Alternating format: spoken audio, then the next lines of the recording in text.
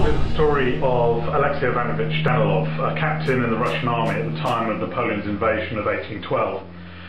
Alexei and three of his comrades are tasked with trying to hinder the French in their advance across Russia, and to help them doing this, they hire a band of 12 Wallachian mercenaries who they nicknamed the Oprichniki.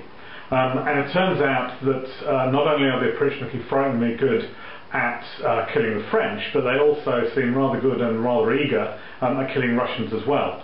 And it's when Alexei realises this, and in fact uncovers the true nature of the Oprichniki, that he decides that it's probably better for him and for the whole of Russia if he pursues them rather than the French. It's very easy to get the impression that Dracula, for example, is a historical novel, which clearly from today's point of view it is.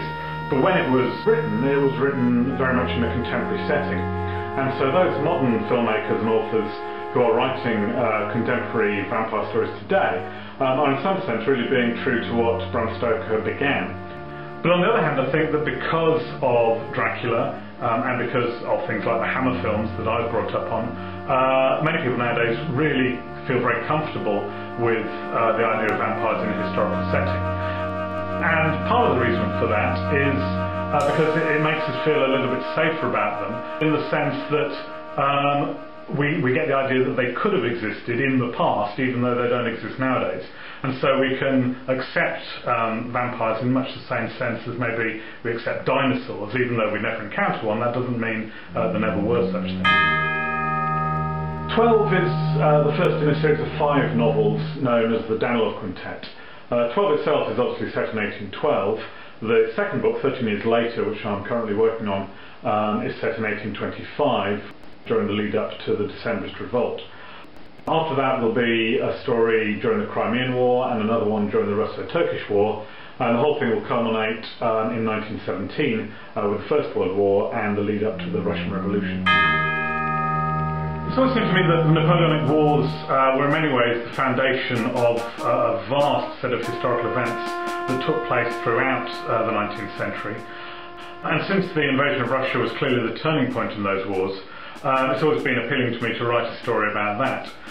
Beyond that though, in Russia specifically, the campaign of 1812 set off a sequence of events that can be seen as culminating in the Russian Revolution itself. And so to write the whole series in the quintet as one that spanned that whole period, beginning in 1812 and ending in 1917, really was quite intriguing.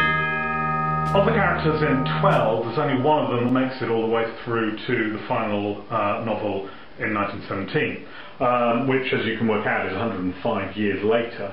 And so clearly they're not a human, but since we're dealing with the undead, that's not too much of a problem. As to who the character is, well, I do know who it is, and I'm not going to tell you.